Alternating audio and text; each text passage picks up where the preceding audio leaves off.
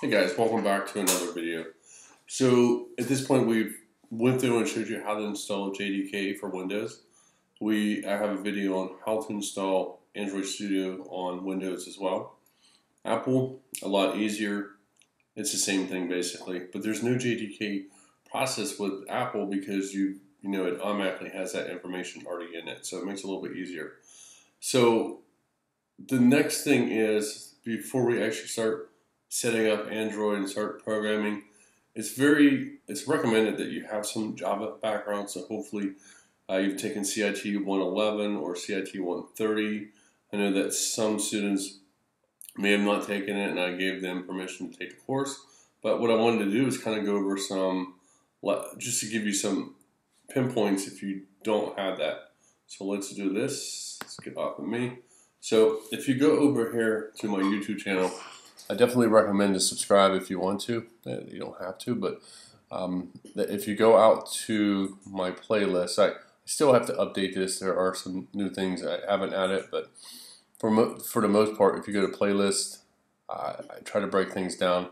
But if you go into Java development, I have a list of different slurs of different things here. It'll walk you through different things just to kind of get familiar with Java a little bit. If that's going to be a problem, just kind of getting started, I would recommend that.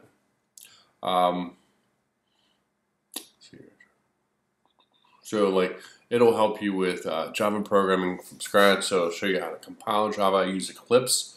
It'll show you introduction to variables. It'll talk about integers. It'll talk about different variables such as floats, charts, doubles, etc.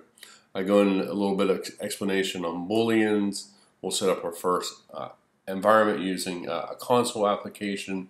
We'll get a little bit more detail we'll talk about looping. We go through how to install Eclipse. We talk about exception handling. We talk about interfaces, override methods, what is a method, and classes. We get a little bit even further into a deeper dive. We talk about Swing components. We talk about JavaFX and so forth. And I think there's actually, if I go back here, I believe there's a section just on JavaFX itself. And yeah, so JavaFX is another form of Java development as well. So we go through a lot of different things, or I go through a lot of different things on there. So use it as a resource. Obviously, you use the internet as well. So if there's some things that you don't understand, but for the most part, everything that we do in a class online will help within the development aspect of it. So all right. So the next video that we'll talk about is we'll go ahead and open up Android, and I'll go through and discuss a little bit about Android and go from there. So thanks for listening, and stay tuned to the next video. Thanks.